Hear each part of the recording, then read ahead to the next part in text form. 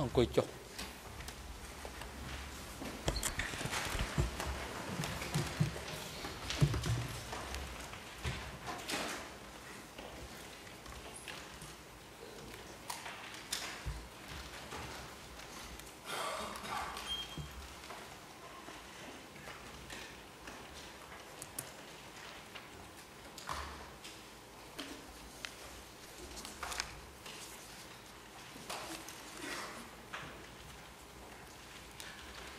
អង្គជំនុំជម្រះប្រកាសបន្តកិច្ចដំណើរការនីតិវិធីសកម្មការ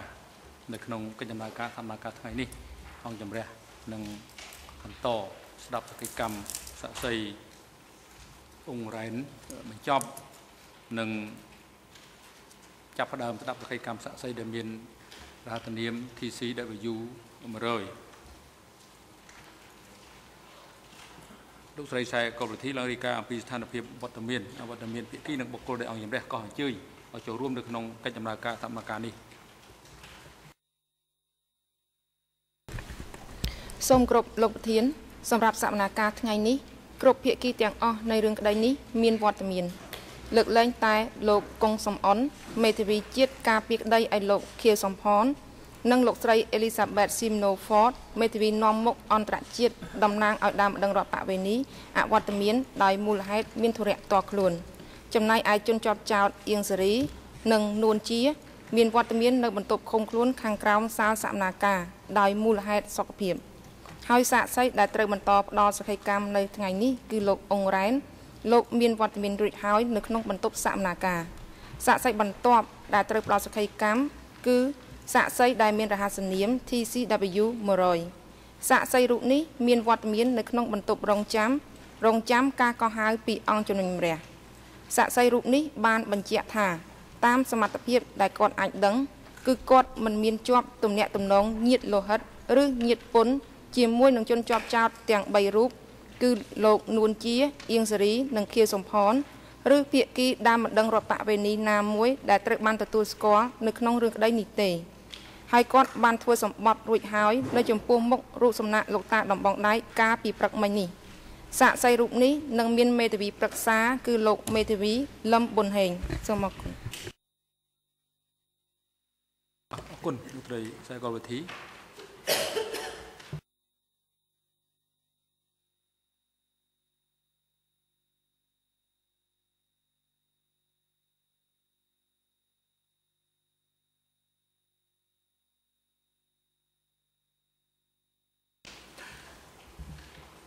នៅ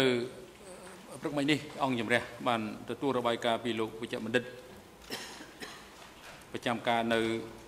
អង្គជំរះវិសាមញ្ញក្នុងតុលាការកម្ពុជាដែលបានពិនិត្យសុខភាពរបស់លោកនួនជាមុនពេលសកម្មភាពនេះនិងបានកត់សម្គាល់ឃើញថាលោកនួនជាមានបញ្ហាសុខភាពហើយលោកគ្រូពេទ្យបានផ្ដល់អនុសាសន៍ថាគាត់មិនអាចចូលរួមសកម្មភាពដែលផ្ទាល់ក្នុងបន្ទប់សកម្មភាពនេះបានទេប៉ុន្តែលោកនួនជាគាត់អាចចូលរួមសកម្មភាពពីចម្ងាយពីបន្ទប់ឃុំខ្លួនខាងក្រោមសាលសកម្មភាពនេះបានដើម្បី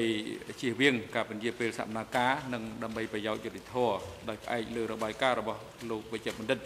ប្រចាំការនៅអង្គជំនុំជម្រះវិសាមញ្ញក្នុងតុលាការកម្ពុជាអង្គជំរះបង្គាប់ឲ្យលោកនួនជាចូលរួមសកម្មភាពពីចម្ងាយពីបន្ទប់ឃុំខ្លួនខាងក្រោមសាលសកម្មភាពនេះតាមរយៈឧបករណ៍សោតទោសសម្រាប់រយៈពេលធ្វើសកម្មភាពពេញមួយថ្ងៃនេះហើយបង្គាប់ឲ្យផ្នែកសោតទោសជាប់ប្រព័ន្ធសោតទោសសម្រាប់ជនជាប់ចោតរូបនេះអាចចូលរួមនៅតាមដានកិច្ចដំណើរការសកម្មភាពពីចម្ងាយពីបន្ទប់ឃុំខ្លួនមួយដែលស្ថិតនៅក្រោមសាលសកម្មភាពនេះសម្រាប់រយៈពេលនៃកិច្ចដំណើរការសកម្មភាពពេញមួយថ្ងៃនេះជាកិច្ចបន្តឲ្យមានសម្ផ្ដល់វិធីការជូនទៅមេធាវីអន្តរជាតិការពីក្តីលោកខៀវសំផនដើម្បីមានឱកាសក្នុងការបន្តតាំងសំណួរដេញដោលចំពោះសាក្សីរូបនេះ Je vous remercie, Monsieur le Président. Monsieur le témoin, nous nous sommes interrompus hier alors que j'essayais de savoir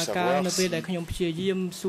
le jour où vous êtes rendu au stade olympique pour assister à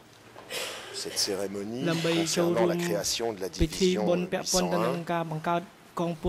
vous étiez encore hospitalisé ou si vous étiez déjà sorti de l'hôpital pour rejoindre vos hommes là où ils étaient à Phnom Penh. C'est donc la question que je vous repose à nouveau ce matin pour tenter de situer dans le temps le moment de cette cérémonie. Est-ce que vous étiez encore hospitalisé? ចឹងខ្ញុំចង់ដឹងថាពេលនោះលោកនៅសម្រាប់មន្ទីរពេទ្យហើយឬក៏លោកចេញពីមន្ទីរពេទ្យហើយឬក៏លោកបានទៅជួបកូនចៅរបស់លោកនៅភ្នំពេញរួចទៅហើយពេលនោះគឺខ្ញុំបានចេញពីមន្ទីរពេទ្យហើយខ្ញុំបានទៅពិគ្រោះជាមួយរោគខ្ញុំនៅកន្លែងខាងលិចពហុកីឡដ្ឋាន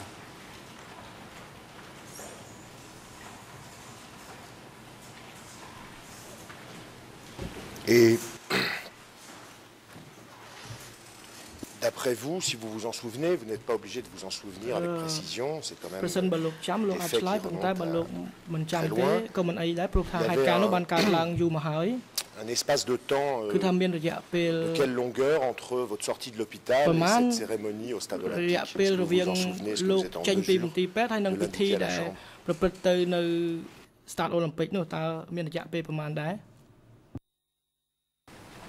ខ្ញុំមិនចាំបានគឺថាមានរាប់ថ្ងៃខែអីទេអានេះទេប៉ុន្តែគាត់ថាពី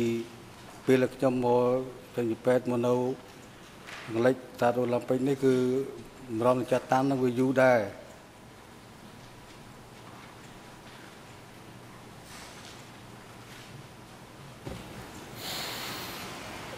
Alors ce rassemblement ou cette cérémonie, elle rassemblait quel type de personnes? Quel type de personnes étaient présents à ce stade olympique ce jour-là? Était-ce des civils, des politiques, des militaires, un mélange? Pouvez-vous nous décrire un petit peu le type de personnes qui assistaient à ce rassemblement?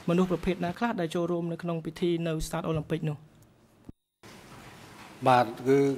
ដោយខ្ញុំបានបញ្ជាក់ពីថ្ងៃមុនហើយគឺមានតែកម្លាំងកងពលគឺចាប់តាំងពីវរៈសេនាតូចអនុសេនាធំឡើងមកលើគឺតែចូលទៅឲ្យស្ដាប់ការចាត់តាំងរៀបរយការចាត់តាំង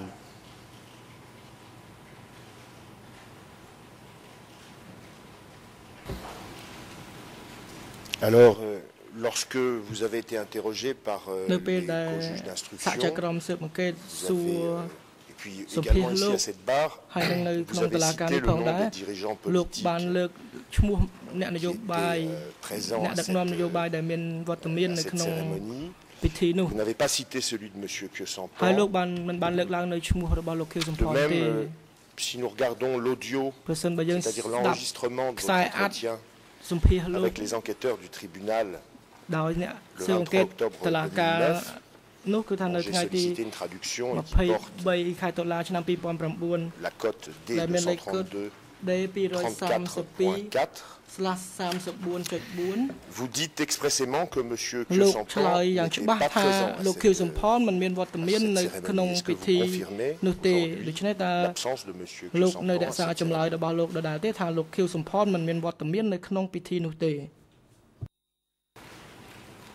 បាទខ្ញុំនៅតែរក្សានៅចម្លើយរបស់ខ្ញុំគឺពេលនោះគឺបាទជាខ្ញុំនៅចាំថាខ្ញុំដឹងច្បាស់ថាប៉ុលពតយើងសេរីនួនជាហើយសុនសេនតែប៉ុណ្ណោះឯងនេះដែលខ្ញុំស្គាល់ហើយក្នុងនោះទៀតខ្ញុំឃើញបងៗទាំងអស់ដែរប៉ុន្តែខ្ញុំមិនស្គាល់នឹងឈ្មោះអីខ្ញុំស្គាល់ប៉ុណ្ណាខ្ញុំនិយាយប៉ុណ្ណោះព្រោះតាមពិតគឺដោយចំណែងដែលលោកខៀវសំផនដែរខ្ញុំមិនដែលស្គាល់ផងទេហើយមកដល់ភ្នំពេញហើយក៏ខ្ញុំមិនដែលស្គាល់គាត់ឲ្យខ្ញុំចាំយ៉ាងម៉េចដូច្នេះខ្ញុំស្គាល់ខ្ញុំនិយាយតាមអីដែលខ្ញុំដឹង Et les gens qui ont fait des discours à cette cérémonie se sont présentés. On a dit leur nom.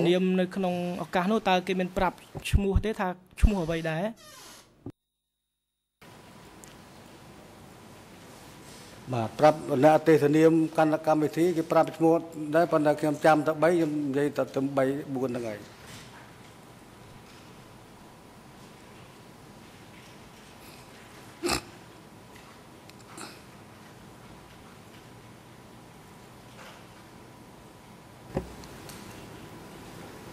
Quel était exactement l'objet de ce rassemblement? C'était quoi la raison d'après vous du rassemblement?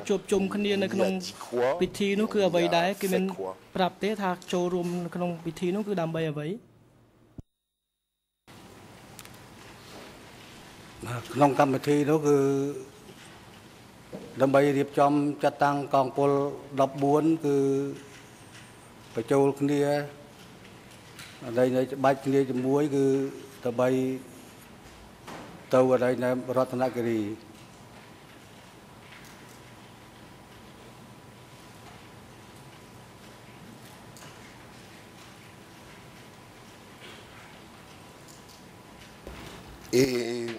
justement, vous êtes parti combien de temps après la cérémonie pour cette nouvelle affectation? Longtemps après, quantifier le nombre de jours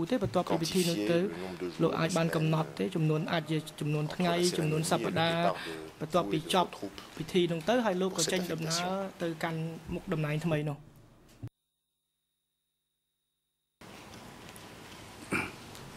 បាទខ្ញុំសូមឆ្លើយនឹងសំណួរនេះគឺក្រោយពីចប់ប្រកាសចាត់តាំងកងពលទៅគឺក្នុងអង្គភាពដែលរៀបចំនេះមួយគឺមានភារកិច្ចគឺនយោបាយកងធំមួយហើយវិរៈស្នាតូចមួយគ្រប់វិរៈស្នាធំទាំងអស់ហ្នឹងគឺចុះទៅតាមមុខព្រួយដើម្បីពិនិត្យសមរភូមិរៀបចំកន្លែងរស់នៅរបស់កងទ័ពដែលនៅភ្នំពេញនៅឡើយមិនទាន់ទៅដូចណាទៅរៀបចំជាមុន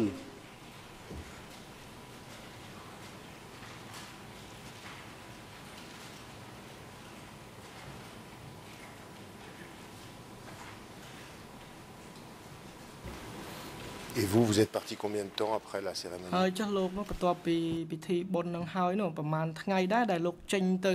ខេត្តនោះ តាមខ្ញុំចាំគឺ5ដល់10ថ្ងៃបានចេញទៅ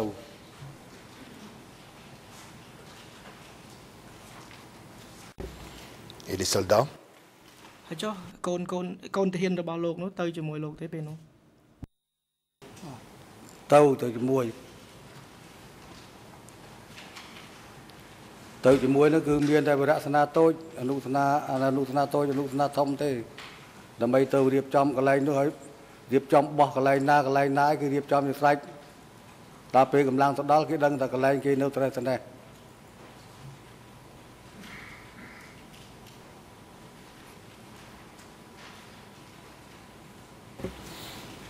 Donc vous êtes parti 15 jours après la cérémonie et les soldats vous ont rejoint combien de temps après?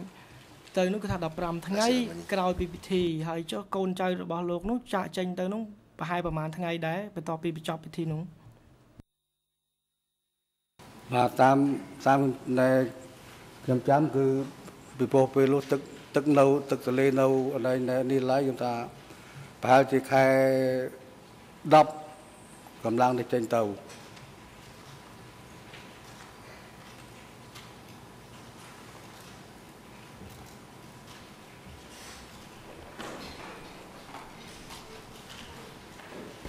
Il fallait combien de temps à l'époque à des troupes pour se déplacer depuis Phnom Penh jusqu'à ce lieu d'affectation? កងទ័ពទាំងអស់នោះត្រូវការពេលវេលាប្រមាណដែរដើម្បីចាក់ចេញពីភ្នំពេញទៅដល់កន្លែងចាត់តាំងថ្មីនោះអាចជាប្រមាណម៉ោងប្រមាណថ្ងៃឬប្រមាណសប្តាហ៍ដែរ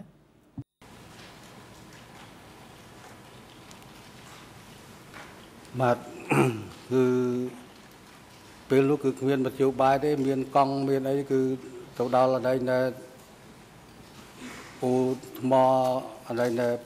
គេហៅថ្មក្រែភូមិថ្មក្រែកចេះហ្នឹងគឺតុងខែ11បាទខែ11ដល់ថ្មក្រែ ហ ហើយសម្រាប់នឹង3 4ថ្ងៃទៅម្ដងមានកម្លាំងហើយអូសកង់ដើរខ្លះអីខ្លះហ្នឹងទៅដល់ស្ទឹងត្រែងប្រហែលជាថ្ងៃ15 ខែ 12 បាទចោលកម្លាំងតិអតាខ្លះនៅតាមផ្លូវគ្រុនឈឺអីចឹងទៅនៅ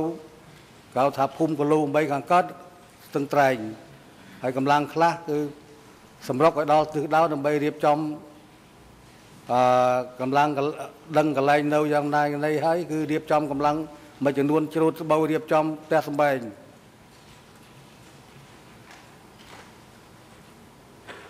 ក្នុងរៀបចំផ្ទះសម្បែងទៀតក៏កម្លាំងមួយចំនួនមើលកន្លែងធ្វើស្រែធ្វើចំការដើម្បីដោះស្រាយជីវភាពសម្រាប់ក្នុងកងទ័ព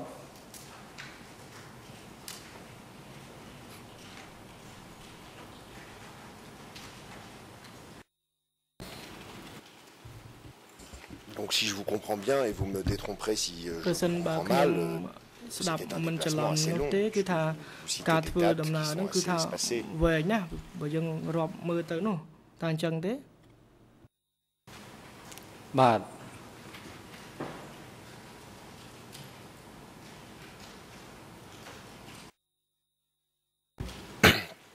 Pour revenir à la cérémonie dont vous avez parlé, est-ce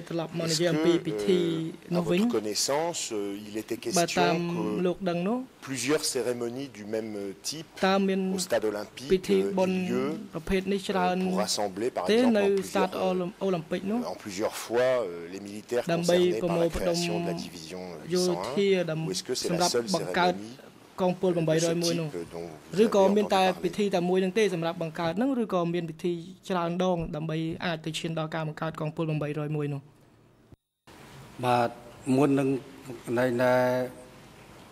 ឆ្លើយសំណួរនេះគឺខ្ញុំបញ្ជាក់យ៉ាងគឺថាបង្កើតកងពល 801 ហើយបានគេរៀនថារៀនគ្រប់កងពល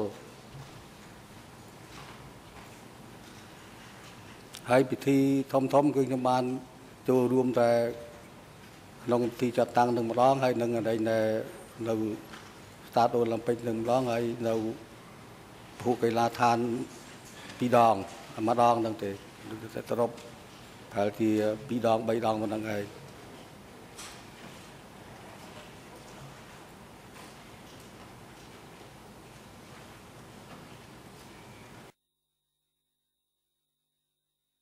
Donc en tout, vous avez participé à plusieurs cérémonies au stade olympique, c'est ça que vous dites? ដូច្នេះតាមចម្លើយរបស់លោកគឺថាលោកបានចូលរួមពិធីនៅ stade olympique នោះច្រើនដងអញ្ចឹងមែនទេចម្លើយរបស់លោកអំបញ្ញមិញនេះបាទខ្ញុំបញ្ជាក់ថាខ្ញុំបានធ្វើនៅ stade olympique នោះតែ2 ដងទេទី1ចាត់តាំងនៅកងទ័ព8កងពល 801 ទី2គឺរៀនសូត្រនៅក្នុងគ្រប់អង្គភាពនៅ ទូទាំងប្រទេសដែលមកចូលរួមរៀនមាននៅខាងនៅស្រុកមានខាងភូមិភាគមានខាងកងពលមានខាងវិរៈសេនាធំម្ដងហើយម្ដងទៅទៀតគឺខ្ញុំមិនចាំមិនដឹងប៉ុណ្ណេះទេគឺនៅ start នៅភូកីឡាដ្ឋាននោះម្ដង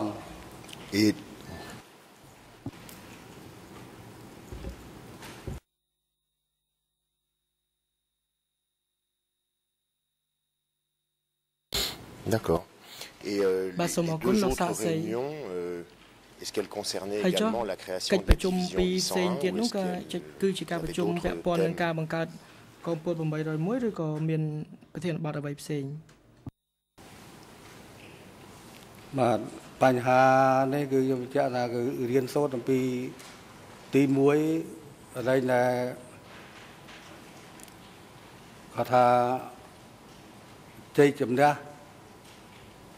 17 មេសាបាទបញ្ជាក់ពីអត្ថន័យខ្លឹមសារនឹងហើយបានបញ្ជាក់អំពីទិសដៅរបស់យើងបន្តទៅទៀតយើងត្រូវធ្វើអីត្រូវធ្វើយ៉ាងណាទៀតបាទតែភារកិច្ចរបស់ក្នុងនោះគឺនិយាយគឺភារកិច្ចរបស់កងទ័ពគឺទី1គឺការពារប្រទេសពិសេសតាមជួរព្រំដែនតាមមុខសញ្ញាក្នុងកងពលមួយត្រូវក្តាប់ភូមិសាស្ត្រ ក្តាប់ដីរបស់ខ្លួនបាទ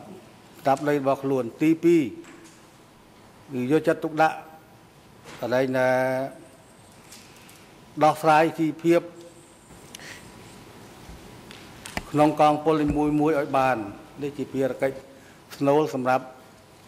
ដែលនៅក្នុងជួរកងទ័ពខ្ញុំសូមបញ្ជាក់ដែរថាក្នុងបញ្ហានេះគឺខ្ញុំបានទទួលការរៀនសូត្រវគ្គទី1គឺបញ្ហានេះគឺបានជាដែលទៅនៅសៀងប៉ាងគឺខិតខំធ្វើនៅចំការធ្វើស្រែទៅមិនដល់ស្រែជីវភាពឲ្យអង្គភាពរបស់ខ្លួនឲ្យបានហើយជារួមមកគឺក្នុង Monsieur le témoin. C'est très intéressant ce que vous me dites, mais ça répond partiellement à ma question. En fait, ce que j'essayais de savoir avec ma question, c'est seulement si les 3 réunions auxquelles vous avez assisté, les 3 rassemblements, les 3 fois durant lesquelles vous êtes rendu au stade olympique, ces 3 fois étaient consacrés à la création de la division 801, ou est-ce que c'est seulement la première réunion dont vous avez parlé qui était consacrée à la création de la division 801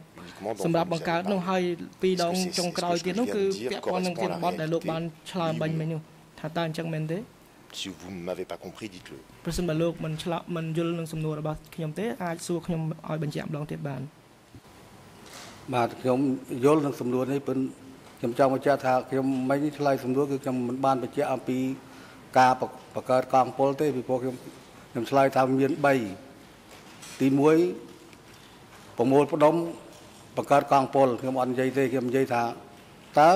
Ở đây là chung ở đây chụp chung TP ngay là vẽ TP ấy bạn nhầm dây bị được trong bàn bị chạm mình giống cứ thì là cách tí muối cứ cà pi ở đây là làm lực cà pi chơi chúng ta đâm pel mê xà TP cứ thì là cách prom đen. Alors ne les répétez pas, monsieur. J'ai compris, vous les avez dites et elles ont été notées sur les transcrits. អ្វីៗត្រូវបានកត់ត្រាទុកក្នុងបតិចរិតរួចហើយខ្ញុំគ្រាន់តែចង់ធ្វើការពិនិត្យផ្ទៀងផ្ទាត់ឲ្យបានច្បាស់ថាមានប្រធានបទច្បាស់លាស់ឬក៏មានតែមួយឬទេលោកបានឆ្លើយរួចហើយ Ces 2 autres réunions auxquelles vous assisterez au stade olympique se sont déroulées ខ្ញុំដឹងថាការប្រជុំពីរផ្សេងទៀតនោះគឺប្រព្រឹត្តទៅនៅខ្ញុំចង់ដឹងថាតើវាប្រព្រឹត្តទៅនៅឆ្នាំ75ដដែលឬក៏ប្រព្រឹត្តទៅនៅឆ្នាំផ្សេងទៀត បាទប្រព្រឹត្តទៅនៅឆ្នាំ75អត់មានឆ្នាំផ្សេងទៀតទេ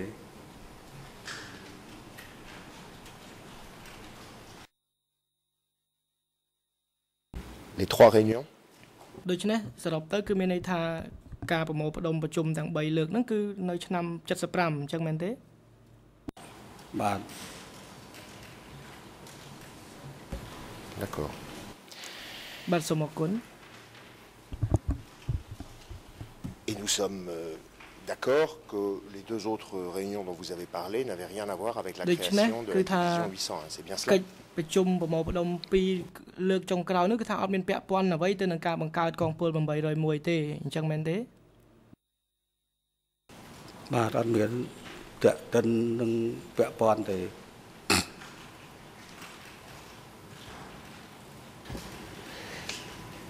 Pour compléter cette réponse, c'était un morceau de la question que je vous ai posée tout à l'heure. Est-ce que, à votre connaissance, le rassemblement, la cérémonie concernant la création de la division 801 était le seul de cet ordre-là, de cette espèce-là, dont vous avez entendu parler en tout cas? Est-ce que vous avez entendu parler d'autres rassemblements concernant la création de la division 801 qui se serait également tenu vers la même période? តែមួយនឹងដើម្បីបង្កើតកងពល801នឹងឬក៏លោកដឹងតែមានពិធីមួយនឹងទេបាទពេលវេលានោះគឺខ្ញុំចាំបានគឺតែមានតែកម្មវិធីទៅរៀបចំកងពលទាំងឯងហើយណែនាំដូចខ្ញុំបានបញ្ជាក់អញ្ចឹងភារកិច្ចរបស់កងពលនោះឯង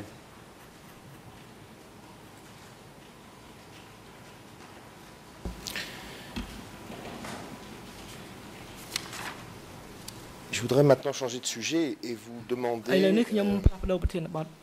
quelle a été votre formation militaire? Nous savons que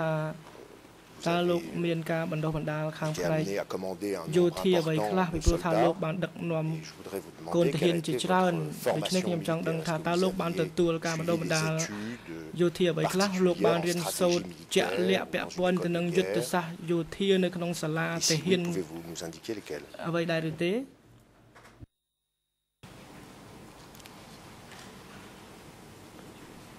ខ្ញុំសូមជម្រាបបញ្ហានេះគឺតាំងពីចេះធ្វើកងទ័ពមកគឺអត់មានទេអត់មានសាលាយោធាអត់មានអីទេអត់មានទេគ្រាន់តែមានចូលក្នុងកងទ័ពហើយគឺតែមានតែក្រាបលូននេអាយប៉ុណ្ណោះឯងហើយផ្ទុះកភ្លើងគឺរកលុករកគល់ឈើអត់មានបើកវគ្គជីវៈធំដុំអីមានសាលាមានអីទេបាទតែចូលវាយគឺប្រងព្រៀបទៅរៀបចំតកូលឈើរៀបចំកលុកហើយឡើងទៅមុខទៅមើលអីប៉ុណ្ណោះឯងមានគល់មានកលុកអីគឺប៉ុណ្ណោះឯងនេះចំពោះដែលខ្ញុំធ្លាប់ធ្វើហើយក្នុងរស់នៅក្នុងរបបខ្មែរខំកម្ពុជាប្រជាធិបតេយ្យនេះគឺតែប៉ុណ្្នឹងហើយអត់មានវគ្គបើកវគ្គរៀនសូត្រជាសាលាជាអីអត់មានទេ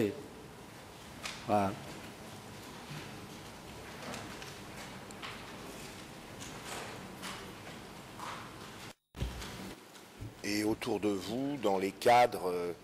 militaires de votre niveau ou ceux avec lesquels vous étiez en contact, il y avait des gens qui avaient reçu une éducation militaire, qui avaient suivi l'école de guerre, davantage comme vous, des gens qui avaient été formés sur le tas.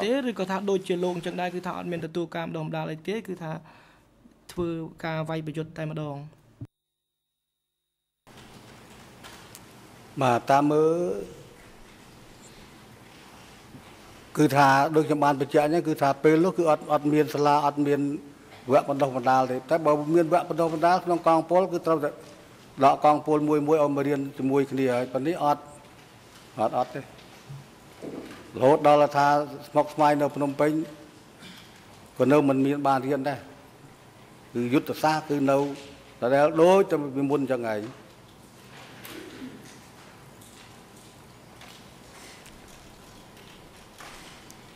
ហើយមេជាការកងពលខ្ញុំសូមជម្រាបថាគាត់ថាមិនបាច់ទៅហាត់ទៅរៀនអីពីព្រោះគាត់ដើរទៅព្រំដែនអនហើយនឹងក្រាបហើយនឹងអនគាត់ទៅមុជវល់មុជអីហ្នឹងក៏ដូចហាត់ហើយមិនបាច់ទៅហាត់មិនបាច់អីទេនេះគាត់និយាយអញ្ចឹងខ្ញុំសរុបមកវិញគឺអត់មានសាលាមានអីរៀនដូចសម័យបច្ចុប្បន្នឥឡូវនេះទេ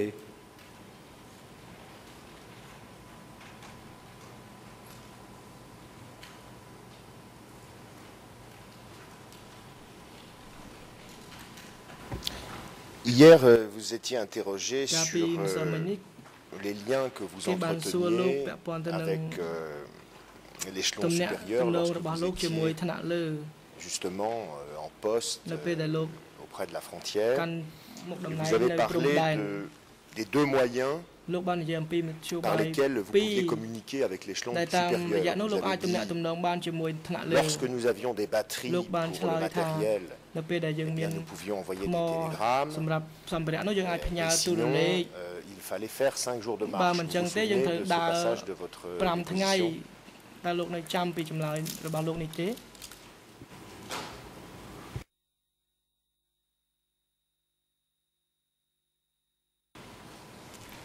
បាទខ្ញុំចាំចម្លើយរបស់ខ្ញុំបើសិនតែអត់មានទូលេខអីគឺថាដល់ 4 ទៅ 5 ថ្ងៃបានដល់កន្លែងកងពល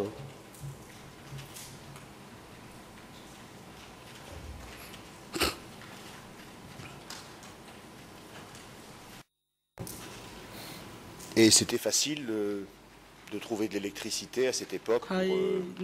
faire marcher ce télégraphe. Quelle était la situation la plus fréquente, celle dans laquelle vous deviez utiliser le télégraphe ou celle dans laquelle vous deviez faire 5 jours de marche pour rencontrer l'échelon supérieur?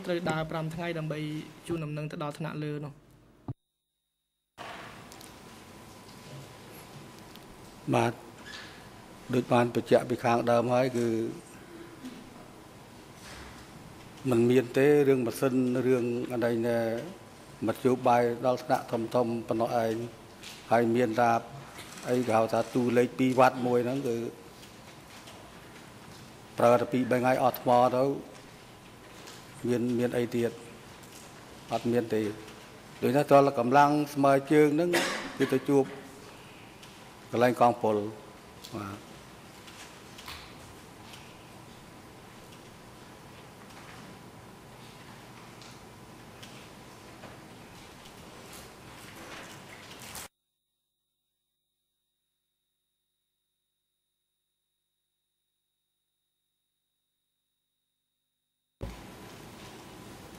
Est-ce qu'il est juste de dire que dans ces conditions-là, vous étiez très souvent livré à vous-même et en cas d'urgence amené à prendre seul vos propres décisions?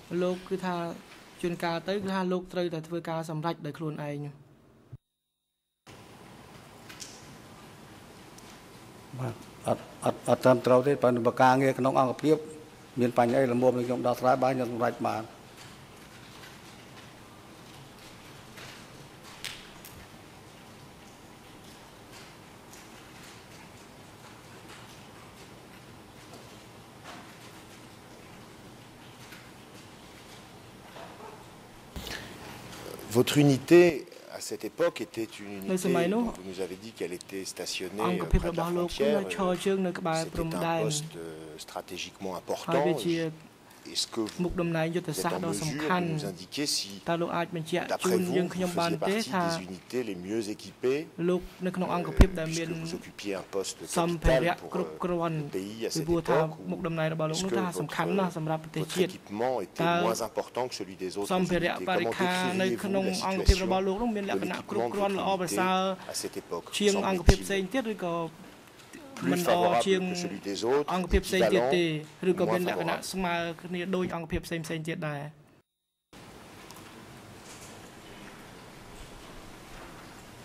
Màខ្ញុំសូមបញ្ជាក់បញ្ហានេះគឺចំពោះ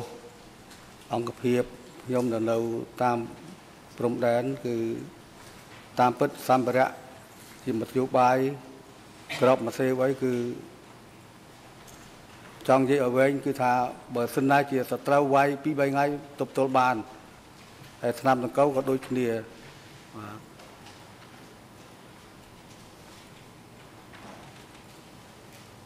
បើទប់ទល់បានរយៈប៉ុណ្ណឹងគឺម្រុំតែកន្លែងកង់ពលយកមកអោយ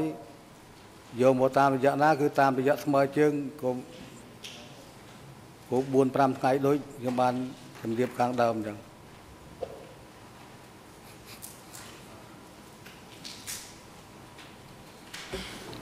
Je vous remercie pour cette réponse. Ce sera ma dernière question pour préciser cette réponse. Est-ce que cette situation d'autonomie durant 3 jours que vous venez de décrire en cas d'attaque était une situation qui vous semblait générale parmi les unités placées à la frontière comme vous, ou est-ce que c'était une situation particulière, je vois que le procureur se lève. ก็តាក់តែមកតឆ្លើយតបសូមជួយដំណឹងតាមបញ្ញាដំណឹងតាមបញ្ញាលោកប្រធានទីគោរពសូមជំទាស់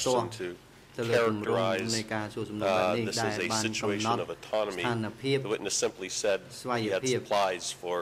3 days. I don't think it's proper for counsel to put words in the mouth of the witness and characterize that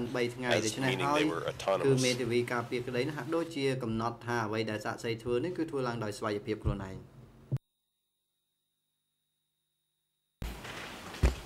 Monsieur le Président, si je peux répondre, j'ai simplement fait référence à l'autonomie qu'elle est décrite par le témoin, pas à une autonomie genre inventée. On envoyait ce qu'il avait dit en fait. L'autonomie en question, c'était 3 jours dont il avait parlé en cas d'attaque. C'est peut-être traduction. Est-ce que vous voulez que je reformule ma question?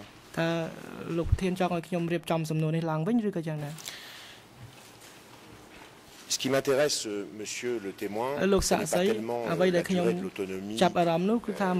vous pouviez avoir en cas d'attaque de l'ennemi. C'est surtout de savoir si vous êtes en mesure, et si vous n'êtes pas en mesure, dites-le, de comparer la situation de votre unité du point de vue de la matériel, de sa quantité, de sa qualité, avec l'équipement des autres unités. Que vous étiez aussi bien équipé dans votre unité que dans les autres unités, ou moins bien équipé, ou est-ce que vous n'êtes pas en mesure de faire cette comparaison? តិចជាងអង្គភាពផ្សេងទៀតឬក៏លោកមិនអាចធ្វើការប្រៀបធៀបបានទេ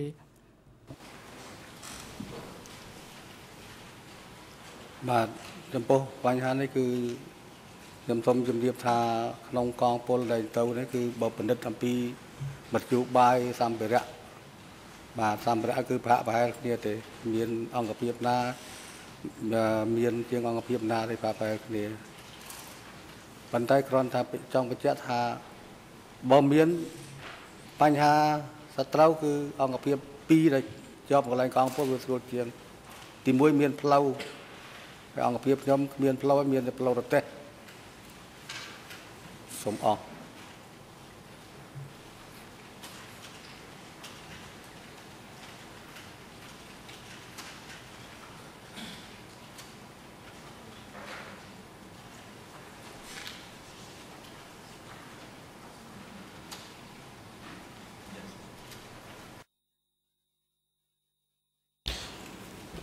C'était donc ma dernière question. Je vous remercie, monsieur le témoin. នេះជាសំណួរចុងក្រោយរបស់ខ្ញុំហើយលោកសាក់សីខ្ញុំអរសំណួរហើយលោកប្រធានសូមអរគុណ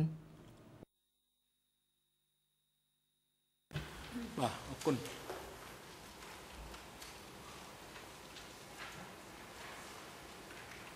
លោកអង្រែនការស្ដាប់តក្កកម្មរបស់លោករហូតដល់ពេលនេះបានចប់ហើយវត្តមានរបស់លោកនៅអវតកលែងមានភាពចាំបាច់ទៀតហើយលោកអាចវិលត្រឡប់ទៅកាន់លំនៅឋានរបស់លោកឬក៏គោលដៅណាដែលលោកមានបំណងចង់ទៅបានហើយអង្គជំរះសូមអរគុណចំពោះលោកដែលបានចំណាយពេលវេលាដ៏មានតម្លៃ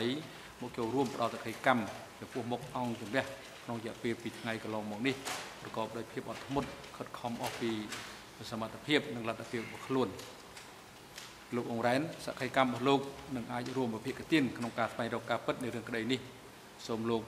ជួបតែតំណាងល្អរស់នៅប្រកបដោយសេចក្តីសុខសេចក្តីចម្រើននិងធ្វើដំណើរវិលត្រឡប់ទៅវិញប្រកបដោយសុវត្ថិភាព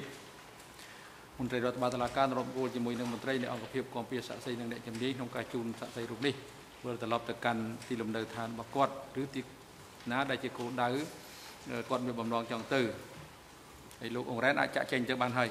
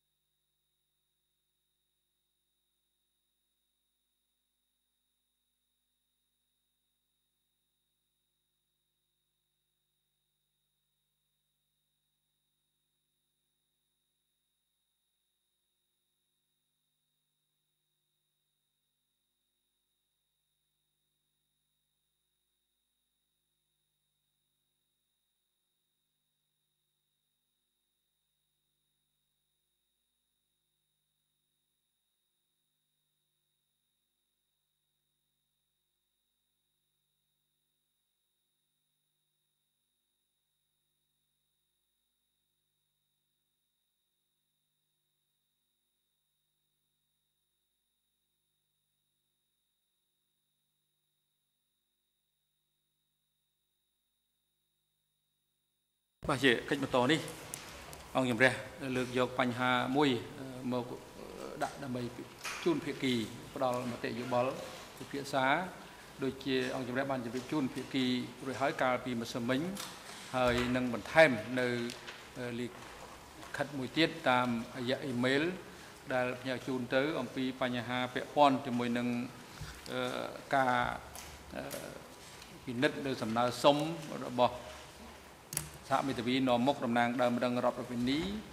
ក្នុងការស្នើសុំកោះហៅដើមរឹងរដ្ឋប្រវេណីដែលមានរហស្សនាម TCCP 94មកផ្ដល់សក្ខីកម្ម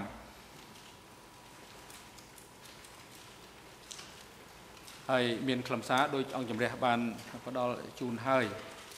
ដើម្បីបានច្បាស់លាស់ដោយសារនៅមានភាពមិនច្បាស់លាស់រវាងថាតើក៏បីក៏ហៅគាត់ឬក៏មិនក៏ហៅគាត់មកផ្ដល់សក្ខីកម្មដោយមានហេតុផលដោយអង្គជំរះបាន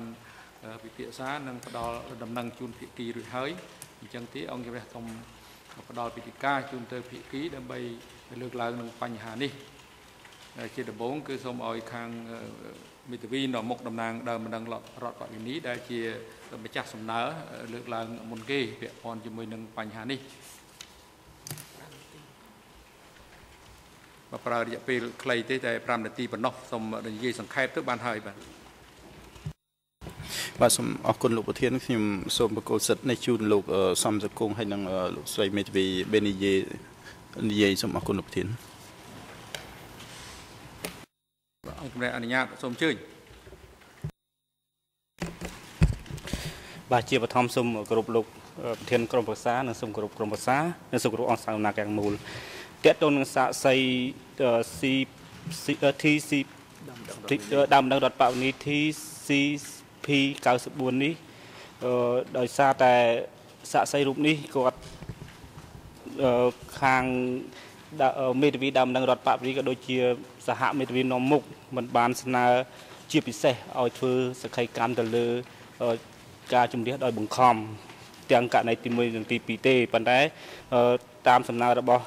មេធាវីដើមបណ្ដឹងរដ្ឋបវេនីក៏ដូចជាសហមេធាវីនាំមុខបានស្នើសុំឲ្យធ្វើសក្ខីកម្មពាក់ព័ន្ធទៅនឹងទួលនីតិរបស់ជនជាប់ចោតក៏ដូចជាស្ថានភាពនៅក្នុងបឹងត្របែកហើយក៏ដូចជាតកតទៅនឹងគោលនយោបាយរបស់ខ្មែរក្រហមតកតទៅនឹងអ្នកដែលត្រឡប់មកពីបរទេសទោះបីជាយ៉ាងនេះក៏ដោយក៏យើងឃើញថានៅក្នុងអង្គហេតុរបស់សាកសីរូបនេះសំទោសរបស់ដើមបណ្ដឹងរដ្ឋបវេនីរូបនេះឃើញថាក្រុមគ្រួសាររបស់ដើមបណ្ដឹងរដ្ឋបវេនីក៏ដូចជាប្តីនិងកូនក៏ជាជនរងគ្រោះនៅក្នុងការជំនះដោយបង្ខំផងដែរបើយើងយោងទៅលើដេកាសម្រាប់បំបែកសំណុំរឿង124យើងឃើញថានៅក្នុងសំណុំរឿង 002/01 នេះគឺមាននិយាយតាក់ទងនឹងទួលនីតិរបស់ជនជាប់ចោតហើយនៅក្នុងនោះយើងឃើញថាដើមបណ្ដឹងរដ្ឋបវេនីរូបនេះគាត់បានដឹងច្បាស់ពី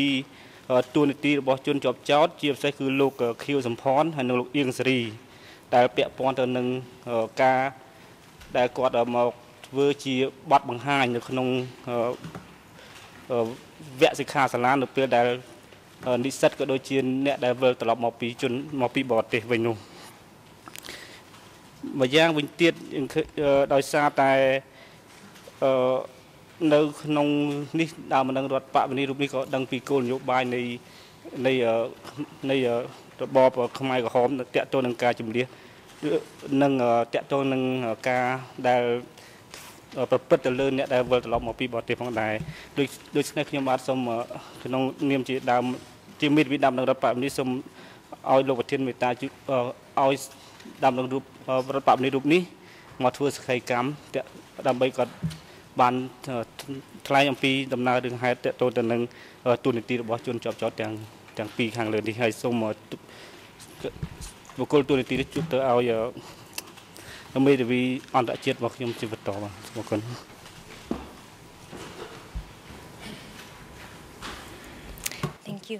មេធាវីបេនីយេសូមអរគុណសូមជម្រាបសួរលោកលោកស្រីចៅក្រមហើយនឹងភាគីទាំងអស់ខ្ញុំនិយាយទីនេះក្នុងនាមមេធាវីសកលតារាជីគឺតំណាងឲ្យដើមដឹងរដ្ឋនី94ខ្ញុំលើកចំណុច3ដែលស្ថិតក្នុងអ៊ីមែលរបស់អង្គជំនុំជម្រះជូនភាគីការពិមសំណាញ់ទី1និយាយអំពីលេខ2នៅក្នុងអ៊ីមែលគឺបញ្ហាលើកឡើងយឺត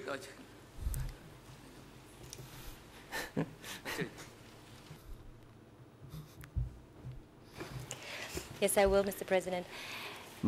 So first I want to address the issue of the VOA interview that is not on the case file but is publicly accessible. I want to reiterate that there is no duty to disclose prior publicly available statements as evidence by the civil party lawyers. This obligation only is applicable to the co-prosecutors according to the internal rules. In addition to that, there is no prejudice to any of the other parties by not having the VOA interview put on the case file. Because the existence of this interview has been known all along since it was cited and referenced in the victim's information form of TCCP 94. Secondly, within this week, there will be a publicly accessible version in 2 code languages, in English and Khmer, available on the website of VOA. Thirdly,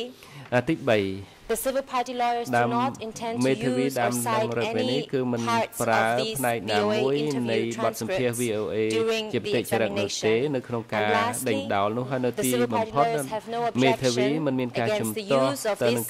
transcripts in Khmer or in English during the examination by other parties. Now I would like to come to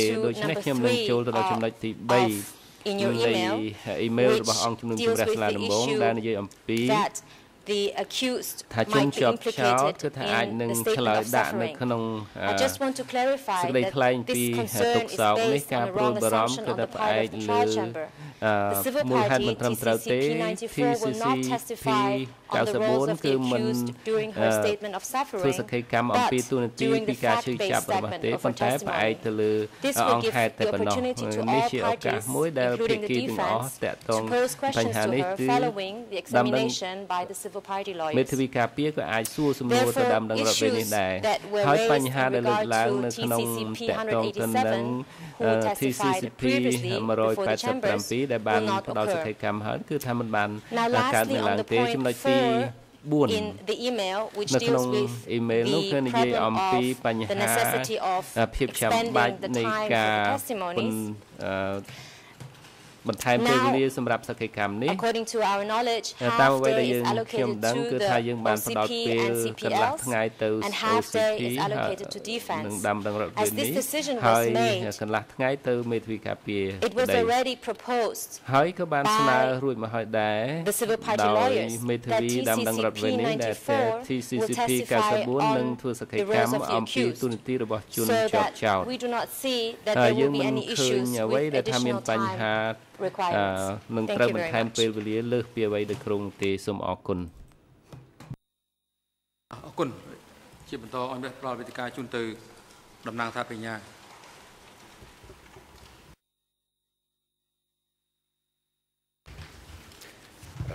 តំណាងសាធារណសូមអរគុណលោកប្រធានខ្ញុំនឹងជម្រាបដោយសង្ខេបឯកទៅ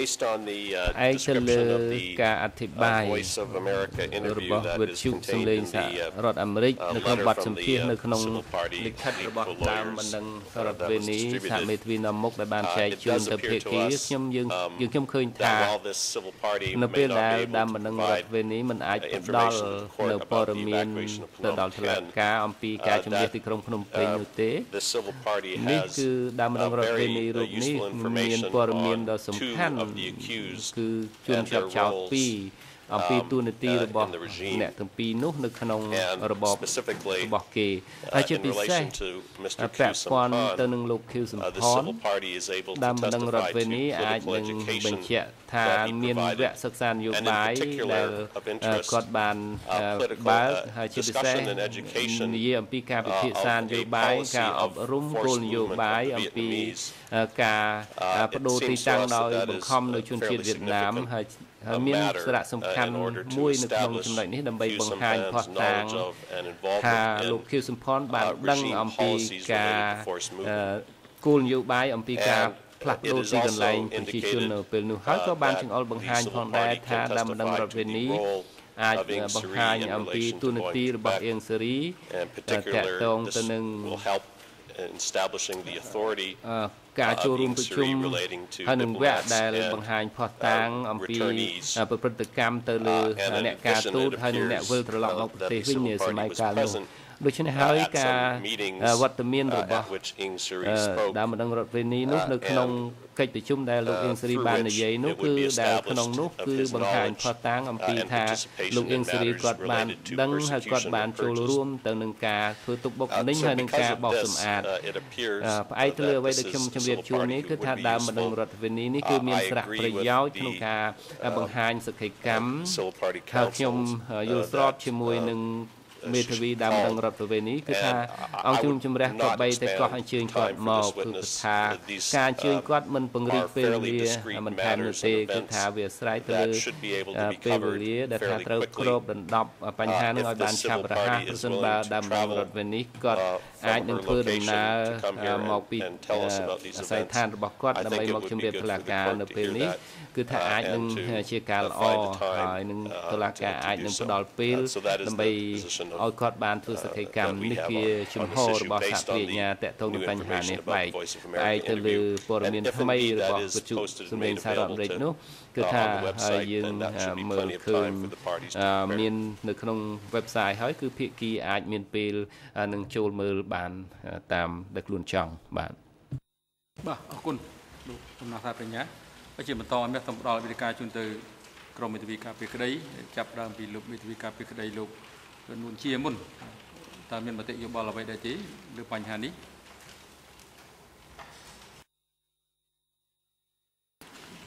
មេធាវីវិកទ័រកូពីសូមអរគុណលោកប្រធានតកតងទៅនឹងកថាខណ្ឌមួយនៃអ៊ីមែលកាលពីសិលមិញនោះសូមភ័យទោសខ្ញុំមិនឃើញថាមានពាក់ព័ន្ធអ្វីច្បាស់ទៅនឹងរឿងក្តីបច្ចុប្បន្ននេះទេយើងយល់ស្របជាមួយជំហររបស់មេធាវីការពារក្តីរបស់អៀងសេរីនិងខៀវសំផនដែរ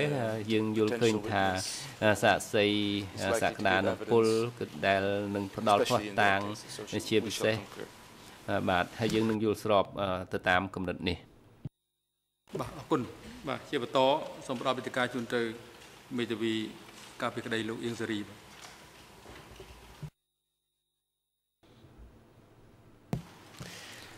មេធាវីកណ្ដាលសូមជម្រាបសួរលោកប្រធានលោករស័យចៅក្រមហើយនិងភាគីទាំងអស់ទាំងខាងក្នុងនិងក្រៅសាសនាការ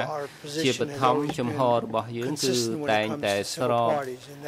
គ្នាកណ្ដាលនិយាយអំពីដើមបណ្ដឹងរដ្ឋវេនីហើយបើសិនជាយើងដកនរណាម្នាក់ចេញពីការផ្ដល់ផុសតាងនោះគឺថាគឺ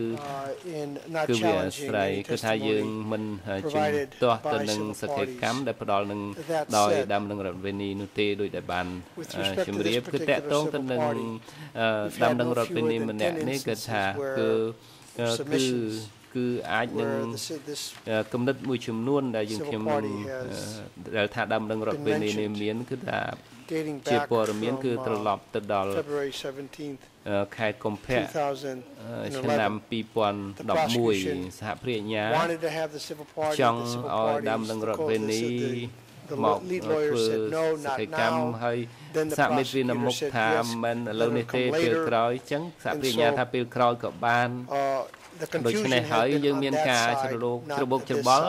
ទៅខាងភាគីខាងនោះទេមិនមែនខាងយើងខ្ញុំទេម្សិលមិញគឺថាយើងឃើញអ៊ីមែលមួយគឺយើងមើលកថាខណ្ឌទី1ខ្ញុំមើលឃើញថាដូចជាចំណុចច្របូកច្របល់នៅក្នុងសេចក្តីសម្រេចរបស់អង្គជំនុំជម្រះអ្វីដែលស្ថិតនៅក្នុងរឿងដី002លើ1សម្រាប់ដើមដឹងរដ្ឋវេនីនេះគឺថាជាពិសេសគឺផ្អែកទៅលើព័ត៌មានដែលគាត់ហើយនឹងក្រុមគ្រួសាររបស់គាត់ពាក់ព័ន្ធដោយផ្ទាល់នៅក្នុងការជំនះនៅទីក្រុងភ្នំពេញតែខ្ញុំមើលឃើញថាចំណុចនេះអង្គជំនុំជម្រះបានបង្ហាញថាជាគោលបំណងមួយដូច្នេះហើយដែលខ្លួនត្រូវដាក់បញ្ចូលដែលជាក់ស្ដែងបើយើងមើលឯកសារដែលផ្ដល់ដោយដើមដឹងរដ្ឋវេនីដែលតាមតេហេករបស់សហគ្រាសអាជ្ញានោះអង្គជំនុំជម្រះក៏មាននៅក្នុងដៃរបស់ខ្លួននៅព័ត៌មានថាតើដើមដឹងរដ្ឋវេនីអាចផ្ដល់ផុសតាងពីអ្វីថែមទៀតបាននោះហើយយើងក៏មើលឃើញដែរថានៅក្នុងអ៊ីមែលសិលមិញនេះគឺបញ្ហាទាំងអស់ផ្សេងទៀតនោះគឺមិន មានសារៈសំខាន់ខ្លាំងនោះទេក្នុងករណីនេះគឺក្នុងករណី002 លើ 01 នេះដោយហេតុថាខ្ញុំសន្តានថាសាកសីផ្សេងទៀតក៏បានគ្រប់ដណ្ដប់ធ្វើសកម្មកម្មផ្នែកផ្សេងដោយដែលបានលើកឡើងនៅថ្ងៃនេះរួចមកហើយម្យ៉ាងវិញទៀតអង្គជំនុំជម្រះគឺបានធ្វើសេចក្តីសម្រេចមួយគឺមិនត្រូវ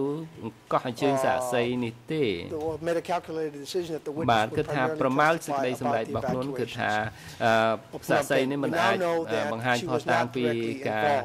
ជំលះទីក្រុងភ្នំពេញនោះទេដោយសារគាត់មិនបានពាក់ព័ន្ធផ្ទាល់តាមបណ្ដឹងរដ្ឋវិន័យហើយសាភិអញ្ញានិយាយថាជាពិសេសគឺករណីបឹងត្របែកប៉ុន្តែគឺថាប៉ុន្តែដ៏ខ្លាំងគាត់មានព័ត៌មានអំពីនយោបាយតាក់ទងទៅនឹងការជំលះដូច្នេះហើយគឺថាសូមឲ្យសាកសីនេះមកបំភ្លឺជំហរសំខាន់របស់រឿងខ្ញុំគឺដូចខាងក្រោមនេះគឺគ្មានអ្វីពាក់ព័ន្ធទេដែលថាសាកសីនេះគេអាចផ្ដល់បាននោះគឺដែលអាចនឹងបង្ហាញជូនតុលាការបានទេគាត់អាចមានព័ត៌មានតាក់ទងកូនក្តីរបស់ខ្ញុំនិងលោកខៀវសំផនអំពីដែលថាគាត់នៅបឹងត្របែកនៅកាលនោះខ្ញុំអាចធ្វើសម្បទានបានគាត់អាចបន្ថែមអ្វីខ្លះប៉ុន្តែខ្ញុំសូមជម្រាបរំលឹកអង្គជំនុំជម្រះថាតាក់ទងទៅ TCW 243ហើយ292គឺថានៅទីនេះគឺមិននៅឆ្ងាយទេគឺគាត់នៅទីក្រុងភ្នំពេញនេះឯងយើងបានស្នើម្ដងហើយម្ដងទៀតឲ្យភាគីផ្សេងទៀតដើម្បីឲ្យពួកអ្នកទាំងអស់នោះមកធ្វើសកម្មនៅផ្អែកលើមុខព័ត៌មានដែលទទួលបានពីសាកសីមួយនោះដែលជាអ្នកត្រឡប់មកវិញនៅពេលនោះដែរហើយគាត់នៅបឹងត្របែកនៅក្នុងថ្ងៃទី14In document E228, we renewed our request that TCW 243 and TCW 292 come and give evidence. What is my point? My point is that should you decide that it is necessary to hear further informationលើបឹងត្របែកនេះយើងសូមស្នើថា it would be incumbent upon the trial chamber to also សំខាន់ណាស់ដែលអង្គជំនុំជម្រះត្រូវដាក់បញ្ចូលសាកសី2នេះបន្ថែមទៀតដែលខ្ញុំបញ្ជាក់មិញនេះដើម្បីឲ្យមកផ្ដល់សក្ខីកម្មបើជំនួសទៅបើបញ្ហានេះនិយាយពីបឹងត្របែកយើងមិនមានព័ត៌មានគ្រប់គ្រាន់ពីរឿងហ្នឹងទេបន្តមកយើងអាចនឹងសន្សំលុយអ្នកបងពុននៅអន្តរជាតិដូចជាត្រូវឲ្យអ្នកនោះជិះយន្តហោះពីសហរដ្ឋអាមេរិកមកឲ្យស្នាក់នៅអូតែលដែលសំខាន់បំផុតយើងត្រូវកោះអញ្ជើញអ្នកនៅភ្នំពេញនេះជាការសន្សំលុយជាងហើយគឺថាយើងរដ្ឋាភិបាលហើយតុលាការនឹងផ្ដល់ឲ្យការអញ្ជើញមកនឹងគឺថាឆាប់រហ័សជាងហើយសន្សំសំចៃជាងហើយមិនមានបញ្ហាអ្វីជំរងចម្រាស់ច្រើនទៀតផងតែយើងមិនជំទាស់ទៅនឹងដើមបណ្ដឹងរដ្ឋវិន័យដែលមកបង្ហាញផុសតាងនោះទេប៉ុន្តែវាផ្អែកទៅលើផុសតាងឬក៏ព័ត៌មានដែលដើមបណ្ដឹងរដ្ឋរូបនេះត្រូវបង្ហាញនេះគឺថាมันមានអ្វីបន្ថែមតម្លៃនោះទេដូច្នេះហើយគ្រាន់តែជាផ្នែកមួយឲ្យគាត់បង្ហាញទៅតាមអ្វីតាមសំណើរបស់សហរាជព្រះញ្ញាតែប៉ុណ្ណោះដូច្នេះយើងសូមឲ្យឲ្យអង្គជំនុំជម្រះបដិសេធសំណើរបស់ភាគីសហព្រះញ្ញាដើម្បីមិនអញ្ជើញសាកសីរូបនេះទេគឺថាសម្រាប់ទៅផ្អែកលើព័ត៌មានទាំងអស់ដែលអង្គជំនុំជម្រះមានដែលរាប់បញ្ចូលទាំងសាកសីម្នាក់រូបនេះគឺថាដែលនិយាយថាជាមូលដ្ឋានគឺព័ត៌មានដែលក្រុមគ្រួសារហើយនឹងគាត់បានទទួលភាពពាក់ព័ន្ធដោយផ្ទាល់ទៅនឹងការជំលះទីក្រុងភ្នំពេញហើយអ្វីដែលក្រៅពីនោះមិនមែនជាករណីពាក់ព័ន្ធទេសូមអរគុណសូមជ័យលោកមេធាវី Merci Monsieur le Président. សូមអរគុណលោកប្រធាន voudrais rappeler quelques faits. បាទខ្ញុំសូមរំលឹកនៅអង្គហេតុមួយចំនួន Le nôtre aujourd'hui concerne ការជំនុំជម្រះរបស់យើងនេះគឺថាវាពាក់ព័ន្ធទៅនឹងបរិបទប្រវត្តិសាស្ត្ររចនាសម្ព័ន្ធរដ្ឋបាលរចនាសម្ព័ន្ធយោធាមធ្យោបាយទំនាក់ទំនងការងារ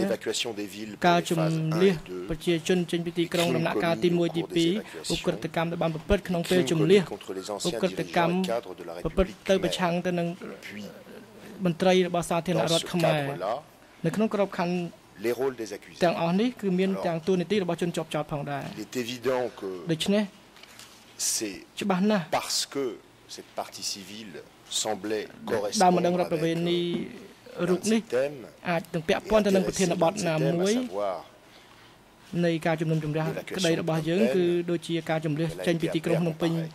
et on nous l'annonce au dernier moment, ce qui est en soi déjà un petit peu étonnant. En réalité,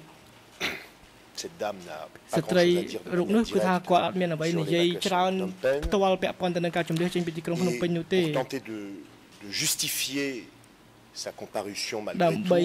nous dit mais attention, elle va nous parler de Bang Trabek, une séance d'éducation qui aurait été donnée par M. Simple. À aucun moment dans sa constitution de partie civile, affirmé avoir reçu une session d'éducation par M. Sampan avoir été à Bang Trabek. Je trouve ça un peu facile aujourd'hui d'arriver, de se raccrocher aux branches en vous disant mais si vous allez voir, ça va être très intéressant. Non seulement pour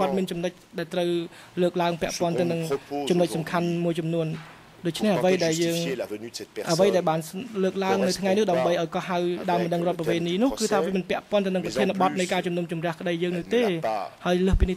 n'est pas annoncé dans sa constitution. Ajouter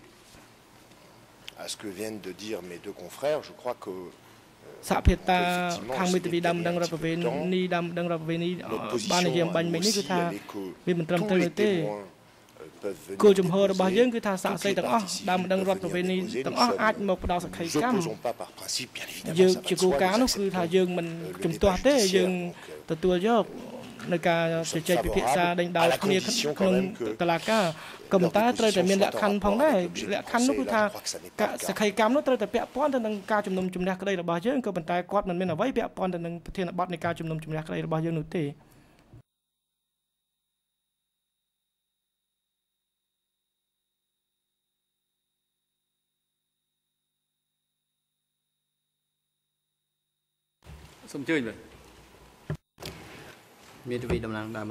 Thank you, Mr. President. I just wanted to respond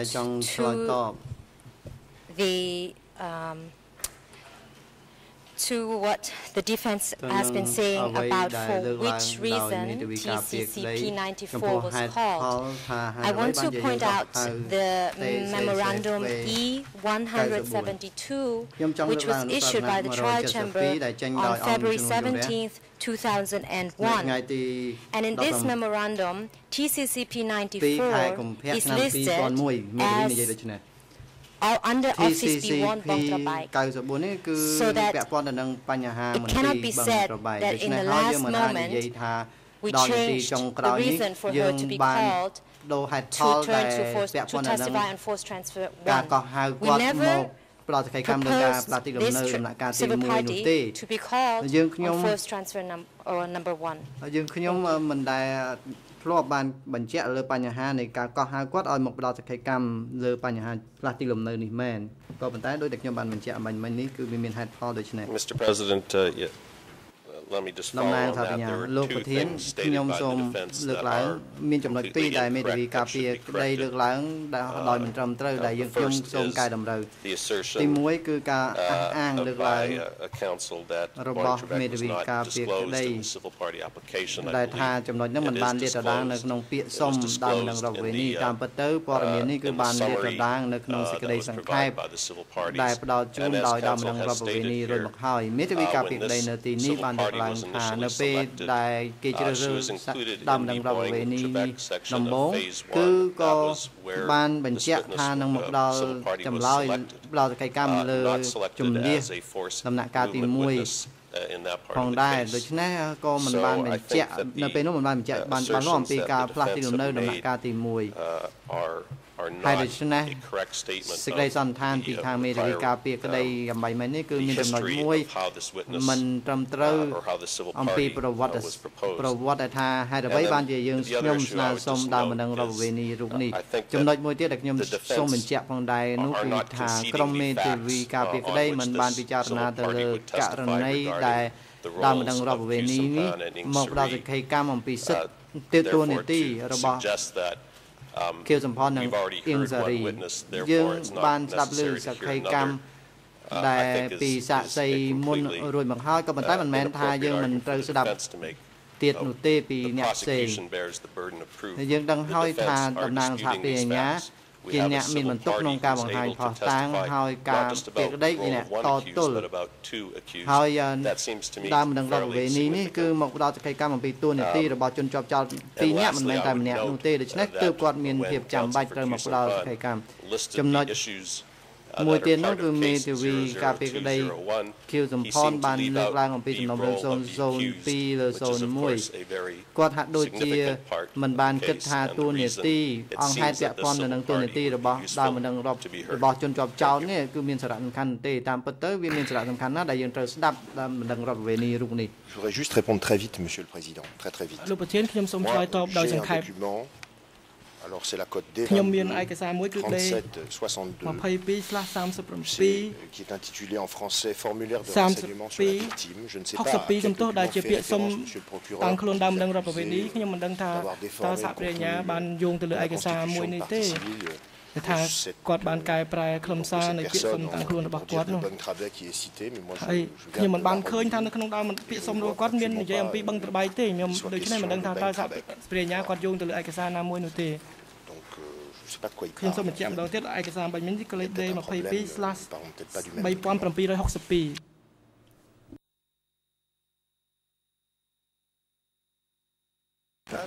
Mr. President, it's also not mentioned in the summary either. ហើយនៅក្នុងសេចក្តីសង្ខេបនោះក៏មិនមានលើកឡើងចំណុចដែលថាបញ្ញាលើកឡើងផងដែរអ្វីដែលយើងមានគឺអត់មានទេនេះជាឯកសារផ្ដល់ជូនពីខាងដើមនឹងរដ្ឋវេនីអង្គជំរះសូមថ្លែងអំណរគុណចំពោះមតិយោបល់របស់លោកលោកស្រីជាភាគីនៅក្នុងរឿងក្តីនេះលើបញ្ហាដែលអង្គជំរះបានដាក់ជូនភាគីពិភាក្សាហើយអង្គជំរះនឹងយកមានមូលដ្ឋានក្នុងការបំពេញបន្ថែមលើឯកសារដែលពាក់ព័ន្ធលើបញ្ហានេះដើម្បីយកទៅពិភាក្សាសម្រាប់លើករណីដើមបណ្ដឹងរដ្ឋប្រវេណីដែលមានហត្ថនាម TCCP 94នៅក្នុងពេលវេលាសំត្របឆាប់ខាងមុខនេះបាទឥឡូវនេះក៏ដល់ពេលសំលមមសម្រាប់ដែរហើយឲ្យមានប្រកាសសម្រាប់ចាប់ពីពេលនេះទៅរហូតដល់ម៉ោង10:30នាទីសូមអញ្ជើញចូលវិញដើម្បីបន្តកិច្ចដំណើរការសកម្មភាពសម្រាប់ចុះ